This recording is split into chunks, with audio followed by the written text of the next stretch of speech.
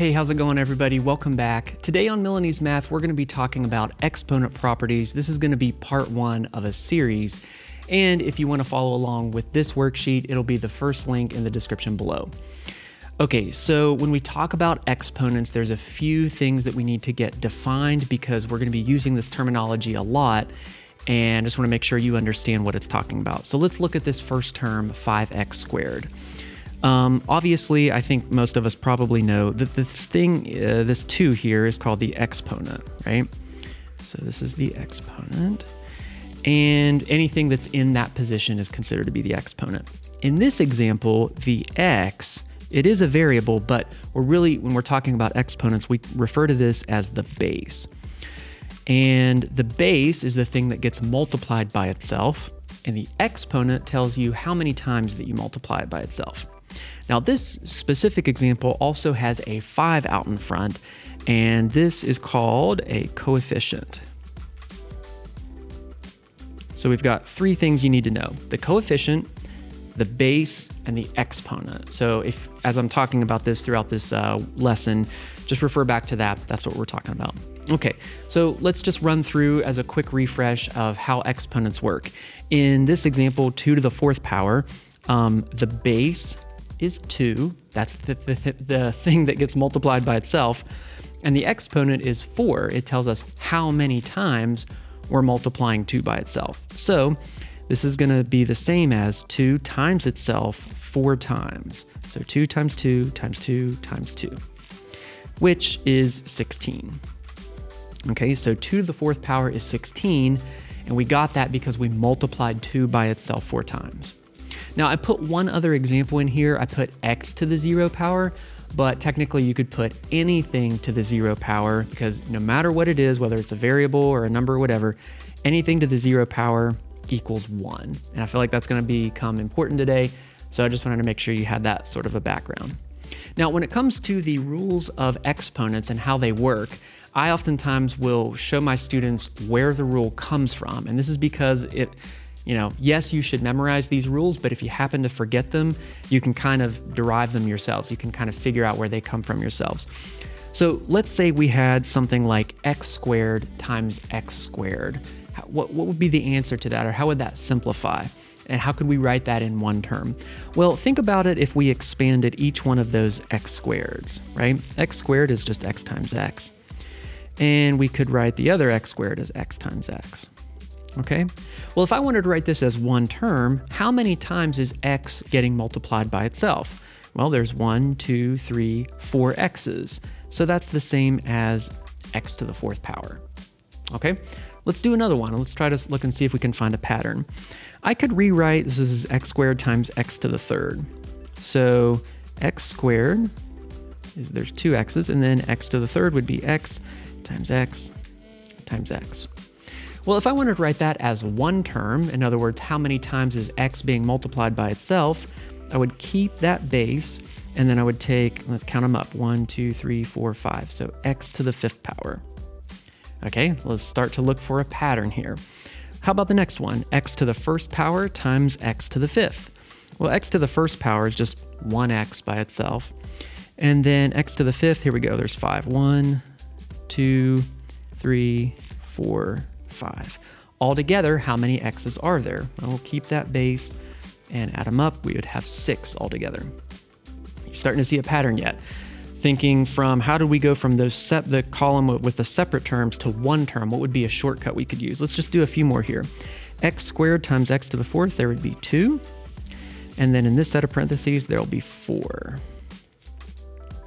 How many are there altogether? Well, as one term, I could write this as x to the 6th power. Notice that both of this one and the previous one both turned out to be x to the 6th power. Okay, one last one, and then hopefully you're starting to catch on to the pattern here. Check this out. So we've got 3 x's, and then the last one is x to the 5th power, so 5. So 1, 2, 3, 4, 5. Okay, altogether there are 8, x to the 8th power. So now that we've done that, the question is, what pattern do you notice? In other words, how did we go from that first column all the way to the last column? Well, there's 2 things that are important. One is that we keep the base. So that base, in this case, was an x. it stayed the same. So we keep the base, and then a shortcut to get to that final answer would be to just add your exponents, okay? So add exponents. So like, for example, on that last one, we did x to the third power times x to the fifth power. Maybe if you were paying attention, you caught on to that and you just instinctively started adding them. 3 and 5 make 8, so it's x to the 8th power.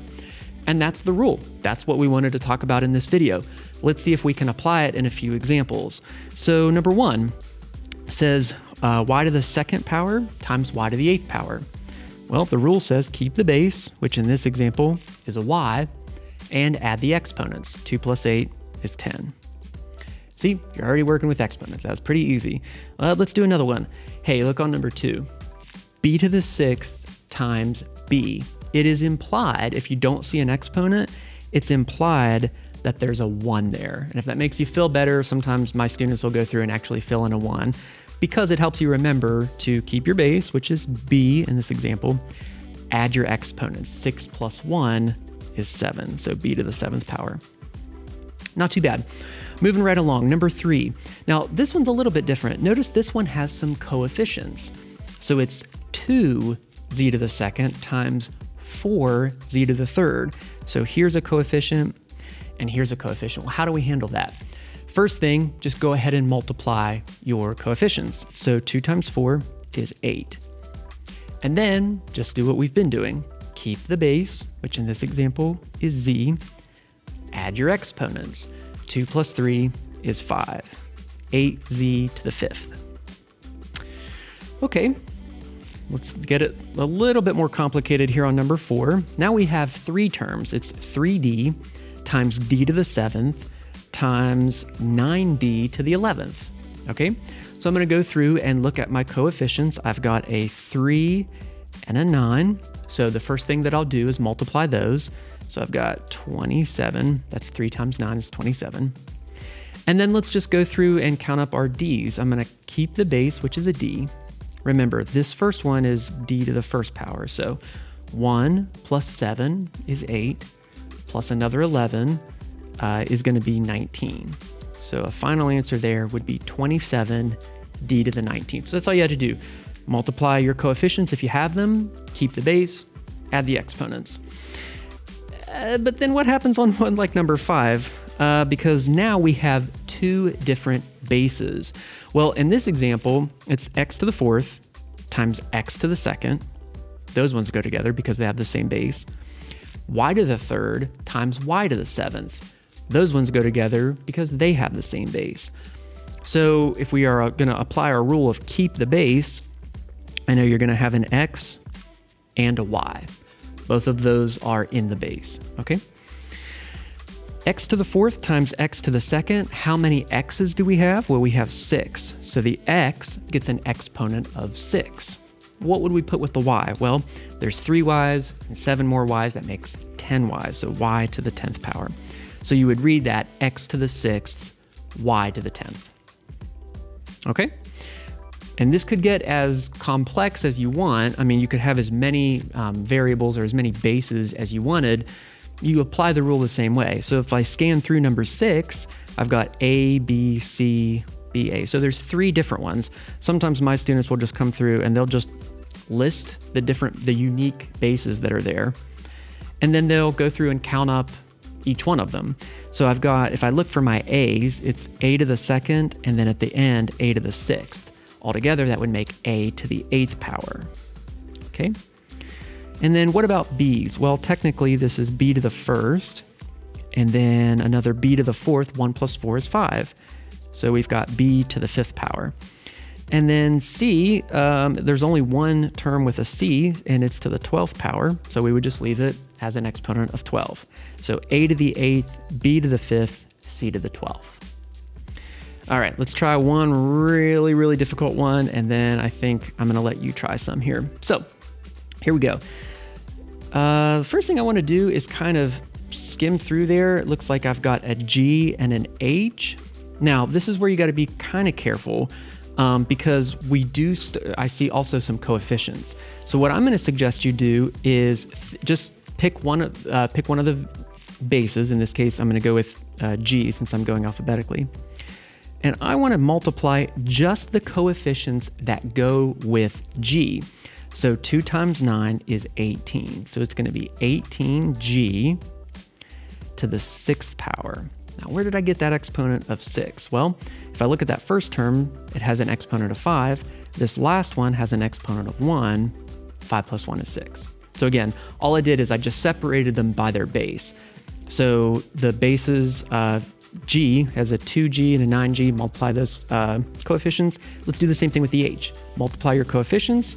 We've got a 3 and a 10. That makes 30. H to the 11th power. And again, all I did was I took my exponent of 4, my exponent of 7, added them to get an 11.